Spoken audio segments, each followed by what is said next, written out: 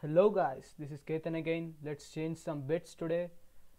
The problem that we are solving today is reverse the number from practice problems in CodeChef. We are doing it in the beginner level problem, and the problem code is FLOW007. Yeah, so if an integer n, write a program to reverse the given integer, given number, right? So that's I don't even need to talk about it. So you got test case, and then you got the numbers. We have to reverse the numbers: 1 2 3 4 5 5 4 3 2 1 3 1 2 0 3 3 0 2 1 3. Yeah, let's see how it's done, guys. So in Python, you're taking the input as a string, right? So you can just reverse the string, and it is very simple in Python. First we need to get the test cases, and then for I in range of t, s equals to input. S is a string which contains the input, and we'll just print s of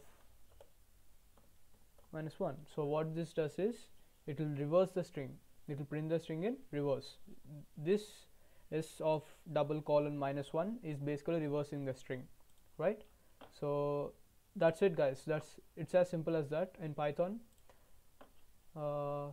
If you guys want to know the other methods other than string manipulation, you could check the C series, which will be coming in a few days.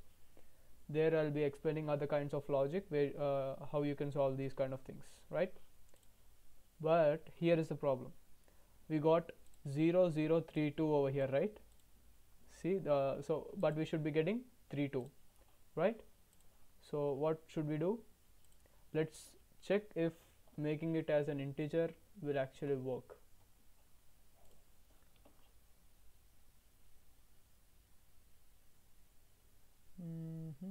Yeah, there we go.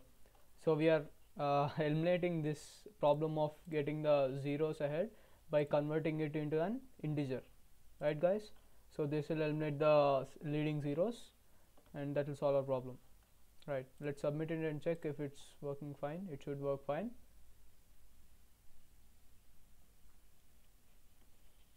And there you go, correct answer. Yeah, so if you like the video, please like the video, subscribe if you want to keep watching more of this content, and share it with your friends if you want to share some knowledge and help your friends out in the process.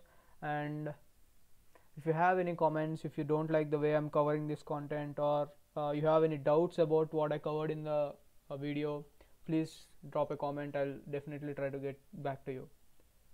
Thank you, guys.